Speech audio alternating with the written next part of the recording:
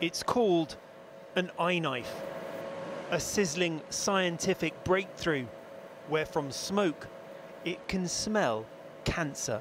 I think it's game-changing. I'll be honest with you. I think it's going to revolutionise how we care for our patients. So it's within the tissue. Using this unassuming machine, scientists at Imperial College have developed a way to accurately diagnose womb cancer within seconds, when it usually can take weeks. You're speeding up the answer for the patient. One, you're reducing anxiety. In the other case, you're actually shortening the time to treatment for cancer patients.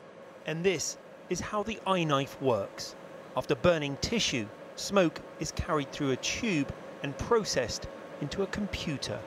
You can build a model, and this is the intelligent bit of this iKnife. You build a model with known tissues, and then what you can do is to use the iKnife again for an unknown bit of tissue, and you run it through recognition, and it will tell you whether you're cutting through, for example, cancer or non-cancerous tissue.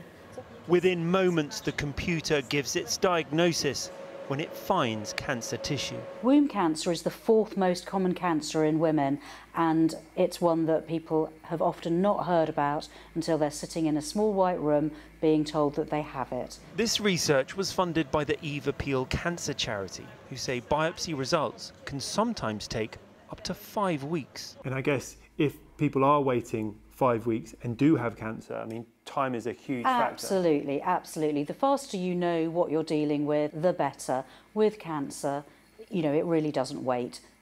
You might need to wait for your test results. Cancer doesn't wait, it carries on. Faith Canton was diagnosed with an aggressive womb cancer, which was removed, but she's all too aware of the importance of time. Friends who I made through the experience of cancer, some of them haven't made it. They didn't have the time, and if they'd have had the information sooner, and if they'd had a faster diagnosis and their treatment had started sooner, they might still be alive right now.